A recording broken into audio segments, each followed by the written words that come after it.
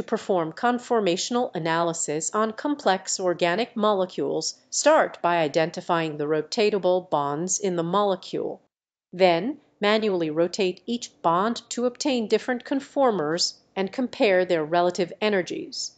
It is also important to consider steric hindrance and interactions between functional groups.